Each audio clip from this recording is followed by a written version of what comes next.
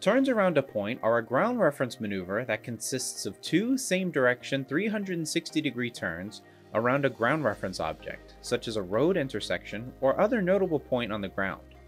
The airplane's ground track resembles two same direction equal radius circles around a selected ground-based reference object. Before learning how to conduct proper ground reference maneuvers, a pilot first must understand how the wind affects their aircraft's ground speed and how to adjust their bank accordingly to compensate for the influence of the wind. If a pilot were to make a 180-degree turn with a constant bank angle after crossing a straight ground reference line where there is no wind, the aircraft will cross the reference line as the pilot completes their 180-degree turn. But if a pilot does a 180-degree turn with a constant bank angle after crossing a straight ground reference line when there is a tailwind, the aircraft will be blown away from the reference line and complete their 180-degree turn before crossing the reference line. This is due to the tailwind causing the aircraft to have a higher ground speed than their indicated airspeed. The opposite is true when there is a headwind. If a pilot does a 180-degree turn with a constant bank angle after crossing a straight ground reference line when there is a headwind, the aircraft will be blown towards the reference line and complete their 180-degree turn after crossing the reference line. This is due to the headwind causing the aircraft to have a lower ground speed than their indicated airspeed. If a pilot does a 180-degree turn with a constant bank angle after crossing a straight ground reference line when there is a crosswind, the aircraft will be blown parallel to the reference line and complete their 180-degree turn further down the reference line than desired, increasing their turn's radius. The way a pilot can compensate for these undesired outcomes is to constantly adjust their bank angle based on their ground speed. If a pilot has a higher ground speed, a steeper bank will be necessary to compensate for the influence of the wind. Whereas if a pilot has a lower ground speed, a shallower bank angle will be necessary to compensate for the influence of the wind. By adjusting the bank, the pilot is also adjusting their wind correction angle, allowing them to remain on the desired ground track throughout their turn. The reasons pilots conduct turns around a point are to learn how to properly correct for wind while turning, to understand how to adjust bank angle in relation to their ground speed to adjust rate and radius of a turn, and how the wind influences the airplane's ground track in relation to a ground reference point. These skills are essential to pilots, especially when flying in the traffic pattern. Ensure the starting altitude is 800 feet with a suitable place to land in case of an emergency. Epic Flight Academy uses 800 feet for the entry altitude to simulate the traffic pattern entry at New Smyrna Beach Municipal Airport. Select a small but prominent reference point.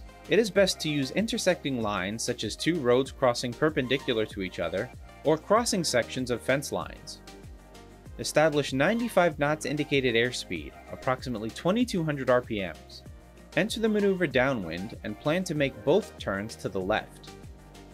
Note the starting heading and altitude. The altitude should remain constant throughout both turns, and the starting heading should be rolled out upon the completion of the second turn. As the pilot approaches the point, it should be halfway up the wing strut in the Cessna 172 to ensure proper spacing throughout the maneuver. If the object is lower than halfway up the wing strut, the object is too close to the aircraft and the turn will be too steep to properly complete the maneuver. Oppositely, if the object is above the middle of the wing strut, the object is too far away from the aircraft, and the banks will be too shallow to properly complete the maneuver. As the object moves to the center of the wing during the entry, the pilot then rolls the aircraft into the steepest bank as the ground speed is the fastest due to the tailwind. The pilot crabs the aircraft's nose to the inside of the turn to properly compensate for the wind. The first half of the turn around a point requires a slow reduction of bank. Adjust bank angle and wind correction angle as necessary to correct for the effects of the wind and to maintain a constant radius around the reference point. Once the aircraft is upwind, which is after 180 degrees of the turn is completed, the pilot enters the shallowest bank to the slowest ground speed due to the headwind. The pilot crabs the aircraft's nose to the outside of the turn to properly compensate for the wind. As the second half of the 360-degree turn continues, the bank is slowly increased during the half of the turn around a point until reaching the steepest bank as the first 360-degree turn is completed. complete another 360-degree turn around the same ground reference object, adjusting the bank angle and wind correction angle as necessary to fly over the same ground track as the first turn. Plan to depart on the entry heading after 2 completed circles unless otherwise instructed. Remember, a pilot needs to divert their attention to flying the aircraft, looking for traffic, and holding a constant altitude while performing this maneuver. Some helpful tips when conducting turns around a point are: choose a ground reference point that is noticeable and in a safe area to execute an emergency landing if necessary. Allow enough time and distance between the reference point for a proper setup and entry. Do not rush the setup and entry, as this will lead to an improper turn around a point. Set the power to achieve 95 knots and only make small power changes if absolutely necessary. Enter the maneuver with a tailwind to start at the highest ground speed. When setting up for the maneuver, choose 4 aiming points that are equally distant from the reference every 90 degrees and fly the aircraft over these points. This will help make each turn uniform and equidistant from the point. Another outside reference the pilot should check to ensure the right wind correction angle is being applied for each portion of the turns is the reference point in relation to the wingtip. During the downwind portion, or first 180 degrees of the turns, the object should be just off the front of the wingtip when looking through the pilot's side of the windscreen down the leading edge of the wing.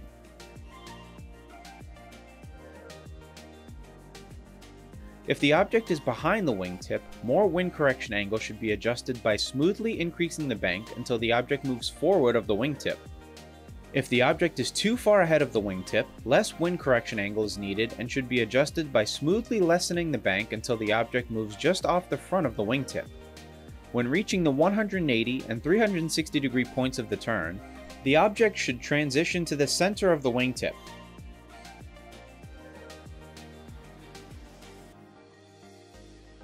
During the upwind portion, or second 180 degrees of the turns, the object should just be off the back of the wingtip when looking through the pilot's side of the windscreen at the trailing edge of the wing. If the object is in front of the wingtip, less wind correction angle should be added by smoothly decreasing the bank until the object moves to the back side of the wingtip. If the object is too far behind the wingtip, more wind correction angle is needed and should be adjusted by smoothly increasing the bank until the object moves just off the back of the wingtip. Do not force the object to the appropriate position in relation to the wing using the rudder. This causes uncoordinated flight. Remain coordinated by using the appropriate aileron and rudder input throughout the turns. Continuously decrease the bank on the first half of each circle, and then continuously increase the bank on the second half of each circle using smooth, small corrections to the bank. Bank and wind correction angle, crab angles, should be adjusted as necessary throughout the maneuver to achieve 2 complete 360-degree circles of equal radius throughout the continuous smooth corrections. Do not exceed 45 degrees of bank during this maneuver. If more than 45 degrees of bank is required, this is usually due to poor execution. Be sure to divide attention to the object, surrounding area to scan for traffic and terrain, and the instruments to ensure proper coordination, altitude, and airspeed are maintained. Remember, the stronger the wind, the more bank variation between the steepest and shallowest. When being evaluated by a progress check pilot or designated practical examiner while conducting turns around a point, the pilot must enter at an appropriate distance from the reference point, 600 to 1000 feet AGL with a tailwind. Apply adequate wind drift correction during straight and turning flight to maintain a constant ground track to maintain a constant radius turn around the selected reference point. Complete turns in the direction specified by the evaluator. Divide attention between airplane control, traffic avoidance, and the ground track while maintaining coordinated flight. Maintain altitude plus or minus 100 feet, as well as maintain your airspeed plus or minus 10 knots. Be sure to like our video and subscribe for more epic content. And while you're here, check out some of our more recent videos and playlists.